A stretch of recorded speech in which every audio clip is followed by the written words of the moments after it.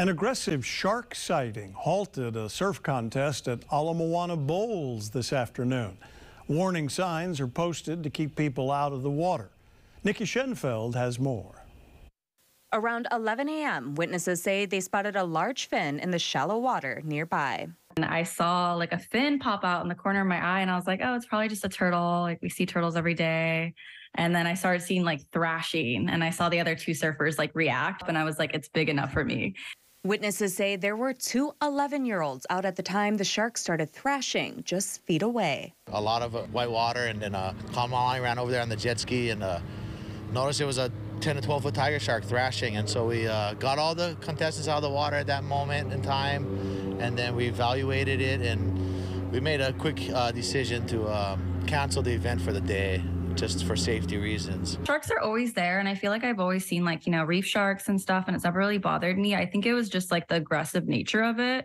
Witnesses say this shark was about 12 feet in length, and shark experts say it's highly unlikely that it was the same shark that bit Mike Morita just 3 weeks ago, a few surf freaks down, due to its size difference. Tiger sharks, they move around a heck of a lot, so it's extremely unlikely that this fish is the same one. However, the fact that it is where it is may be due to the same reason. We had a lot of rain yesterday that came down the mountains, flushed out the alawai into the ocean, and all those interesting smells and tastes will just draw the sharks in to investigate.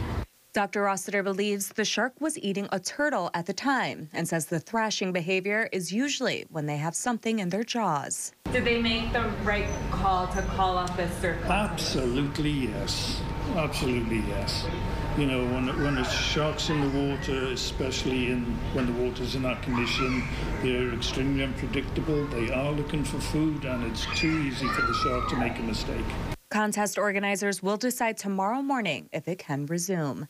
Nikki Schenfeld, KHON2 News, working for Hawaii.